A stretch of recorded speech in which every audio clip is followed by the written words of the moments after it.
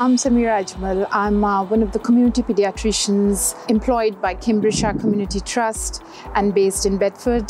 And I see children with neurodisabilities, neurodiversity, really diagnose and manage them. But main part of my role is being the name doctor for the children in care in the area.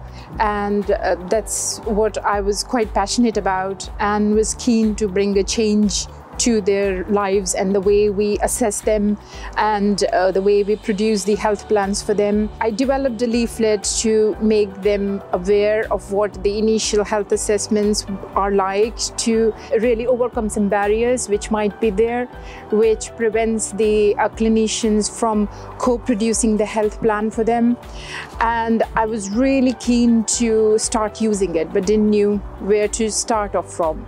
And then the ARC East of England came across and I applied for it. It really helped me with the lectures, with the action learning sets, and with meeting the other fellows. It has also put me in touch with the professionals around the country who are interested in research. The most important skill that I have developed is confidence in my own ideas, my own thinking, and to be able to communicate my ideas to the trust. I have understood the methodologies of implementation, which is really helpful. The co-production work that's happening with children in care, it's already starting to change lives, and they are finding it so helpful to be aware of what they are there for.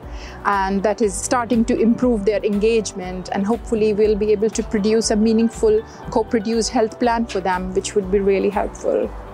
To anybody looking at applying for the ARC East of England, I would just encourage them. You don't need to have any prior knowledge of research or implementation. You just have to apply for it. If you've got any idea that you feel that you would like to implement and you like to just go ahead with it, it will be really helpful for you. It will provide you with the right resources and direction to do so.